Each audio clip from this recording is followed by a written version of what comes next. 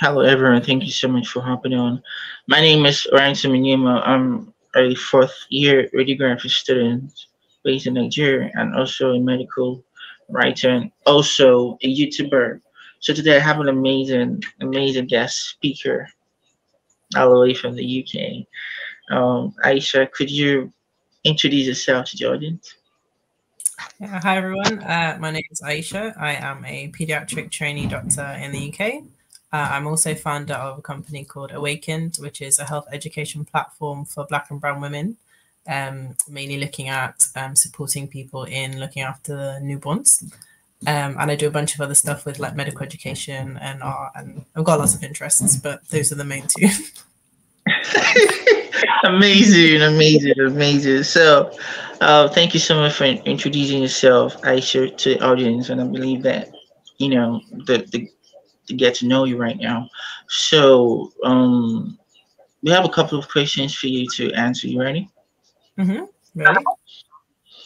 All right. So I wrote down the questions on a piece of paper, and I will always be looking down words. So you guys been wondering why is Ryan Small always looking down words for? So I've told you the disclaimer. I've told you the reason why I'm no longer looking downwards. I'm not looking downward just to look downwards and reading the questions to Aisha. So yeah. So the first question for you, Aisha, is interesting question. All right. So what really inspired you to pursue a career in pediatrics?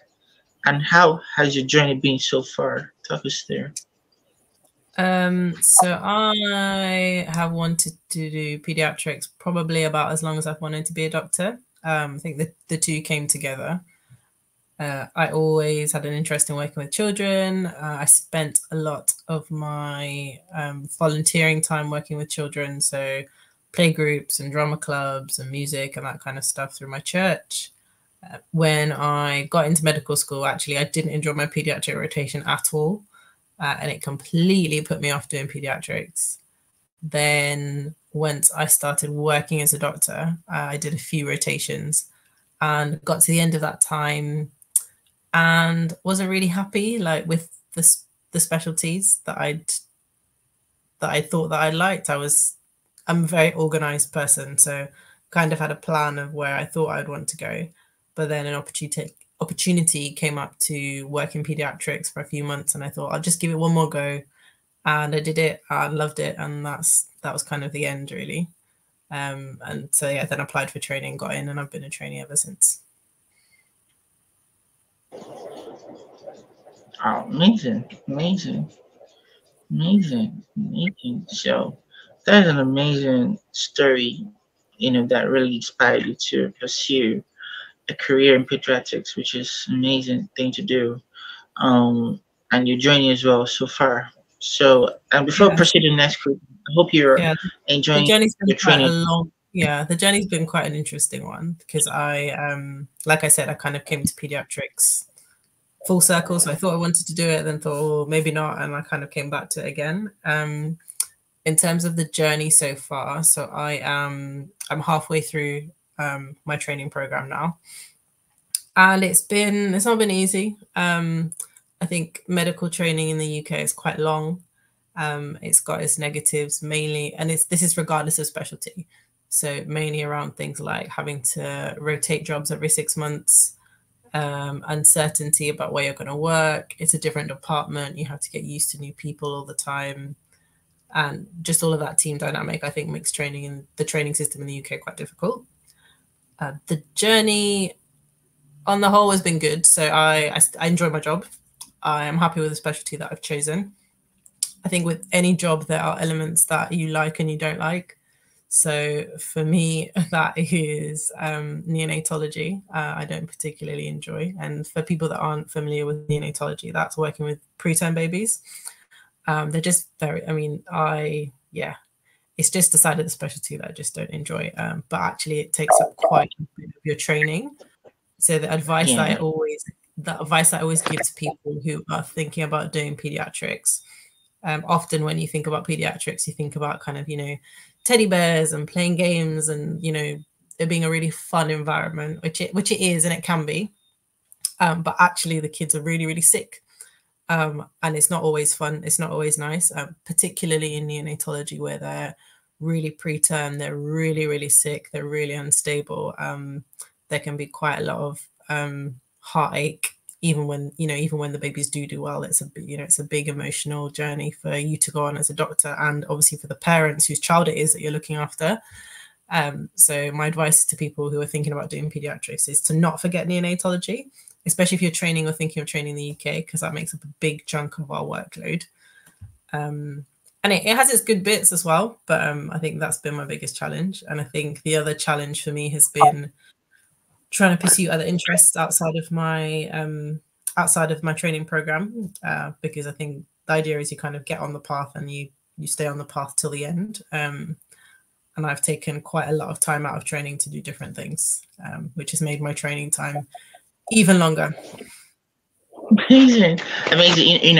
Other than your work in pediatrics, there are other passions you love to lay your hands on, which is an amazing thing you're doing. You just have to diverge a little bit because you have other passions apart from your passion for pediatrics. So, thank you so much for talking us through about your journey so far as a pediatric trainee, and it's amazing to hear that you're getting closer to the end of your session, your trainee, your training in pediatrics, wishing you all the best. So that drives me to the next question for you, Aiesha. All right, tell us more about the mission and the vision of your company and what motivated you to start. Tell us more. So like I said in my intro, so Awakened is a health education platform for Black and brown parents, with a focus on postnatal care. So that is the education that you receive once you've had a baby and you're at home in the community, things to look out for that first few months, the first year of life. And my passion for that came out of my personal and professional life. So again, within my clinical practice, I spend a lot of time looking after babies, checking that babies are all right, dealing with sick babies, educating parents. And it's just, it's been a point of frustration of mine how little support, again, specifically in the UK, but it might be, I think it's probably a global problem, but how little support there is out there for parents once they've had a baby. So when you are in the pregnancy phase, there's lots of, classes and support groups you can go to and people selling you stuff and conferences, even like the baby shows. And once you have baby, there's no one to tell you, how to look after it. If your baby's sick, what to look out for. You kind of have to work out on your own.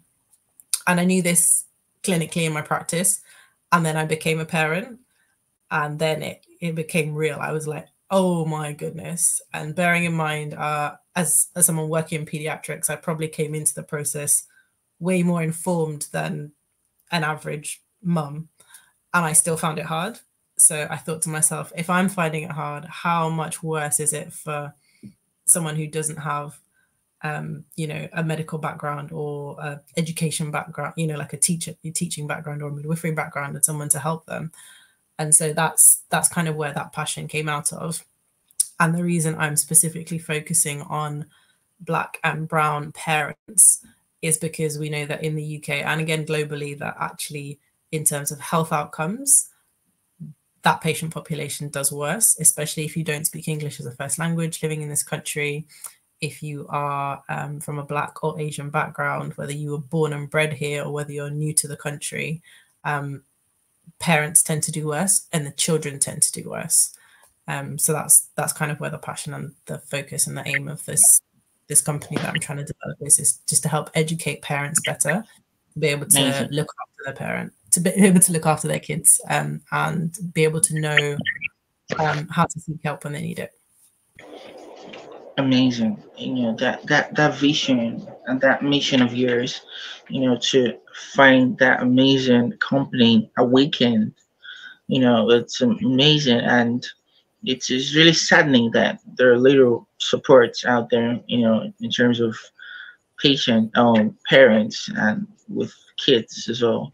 And so all I'm saying to you right now is I'm wishing you all the best to, keep pushing. I know it's not easy at all to, you know, keep pushing about, this vision you have and this mission to make it a reality in this present age. It's very difficult sometimes, but you just have to, keep pushing. But the sweetest part of it is you're in the situation already, so it makes it Yeah. more easy, simpler for you to keep pushing as well. So I wish Yeah. your team the best of our best. And I know that the audience as well are really proud of you for implementing such amazing and finding such amazing company name that we can, to support black and brown, parents with kids as well, which is an amazing thing to do. So that draws me to the next question for you, Aisha. Okay. All right. The questions are getting more interesting. All right. All right. So, as an NHS clinical entrepreneur, how do you balance your entrepreneur nurtures with your medical training? What do you have to say It's about not that? easy. It's not easy. The question is about the NHS Clinical Entrepreneur Program, which is a workforce development program that I'm on. I think a few of your previous guests are also on the program.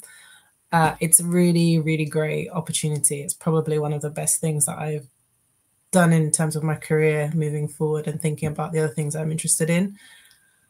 So on the program, you get lots of access to support from leaders in innovation, in business. And the idea is to kind of help you take your idea or your vision for a business or your existing business and help it grow with the caveat that whatever it is you're doing is aiming to have an impact on health and the well-being of either patients or the workforce.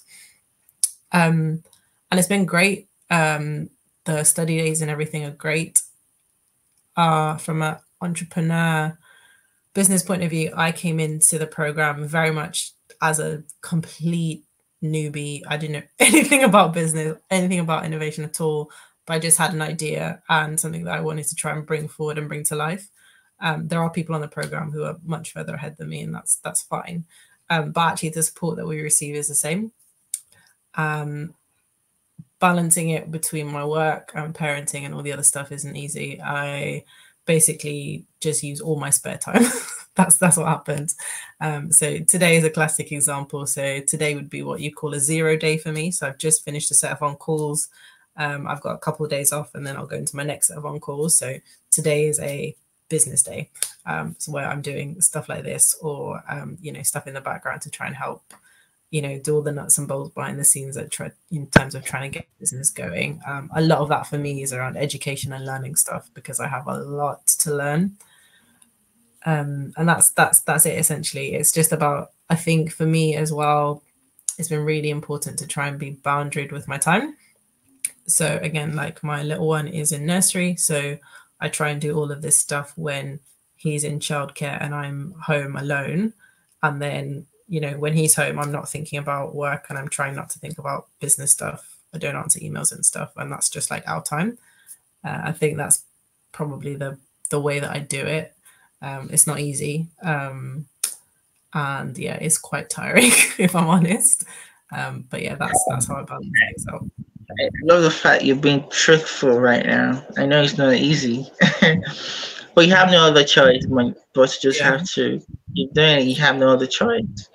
You have no other choice. And I know that you're ready for it. You were ready for it before you moved into that situation, and so I know you're way gonna do amazing things because you're starting up that amazing company Awaken because I did a research on that company, which you're really, doing. I love the perspective of yours, in terms of finding that company, you pushing that as well, and also doing this balancing entrepreneur, ventures with your medical training. It's a little thing for you. You can't, I know, I know you can move past it. It's just a normal, challenge you can just wash off immediately. Because I know, finding that such amazing company is not really easy I love the way I'm hammering on that, because I've spoken with a couple of people that founded amazing companies that at the long run they just dropped it off, because of little no support. So that's why I'm really hammering that, because I know that there's not much support, but you keep your missions and visions about, supporting black and brown patients is really amazing. So I'm wishing you all the best as well. So that draws me to the next question, Aisha. So what challenges did you face as a pediatric intern, and how did you overcome them? Challenges you face as an intern. Ooh, so many. Especially with rotating all the time. I think that's always a challenge from a life, trying to organize your life point of view, getting to know a new group of people and learning how to work with them very quickly in quite a high performing team. Some of the biggest challenges I've faced are really around, I guess, something called like incivility, which is just people not being nice, is a simple way of explaining it. So I've definitely had complaints made about me to my bosses before of, oh, she's too quiet, or she's not vocal enough. But then when you drill down and you ask them about my work, there's not actually an issue with my work. It's my personality or personality clashes. And I think that's one of the difficulties with working in teams with lots of different people. And especially as a trainee, where you're the person moving in and out, and some of the senior staff who have been there all the time, you're kind of the stranger. And I think that's always really difficult to navigate. I think some of the other challenges that I've faced are around just conflict with parents and patients, either when I've gotten stuff wrong or the systems maybe not function in the way it should. A classic example is I do a lot of work in pediatric A&E, so really long waiting times. It's really busy. Parents are anxious and stressed and worried about their kids, and that can sometimes often, I say sometimes often, it can lead to conflict, either because they're just tired and frustrated, or things haven't moved in the way that they like, or sometimes because we've gotten things wrong and maybe haven't done things, the way that we should, or as fast as we should. And that's always really difficult, especially as I move a bit further on in my training. So as a junior, you could kind of be like, oh, I'm really sorry, I'll go and get the bosses or someone to speak to you. But more and more, that's people are coming to me to be that person as I get more senior. There is always someone else to escalate to, which is always important to remember. I think those are the hard things, and ultimately, like, just dealing with sick kids, because that is the job. But sometimes it is really, really difficult.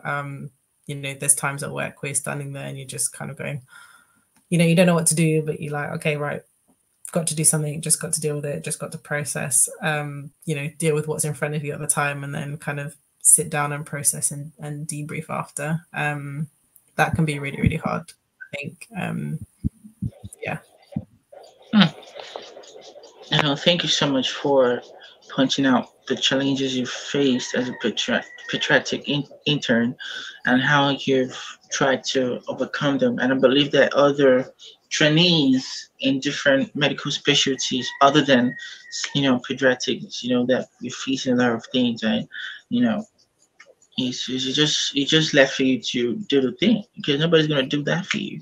If you're facing a lot of things, unless you have a mentor or something, if you're only the people in that field, you have no other choice than to, face it. And I know that you're gonna overcome it.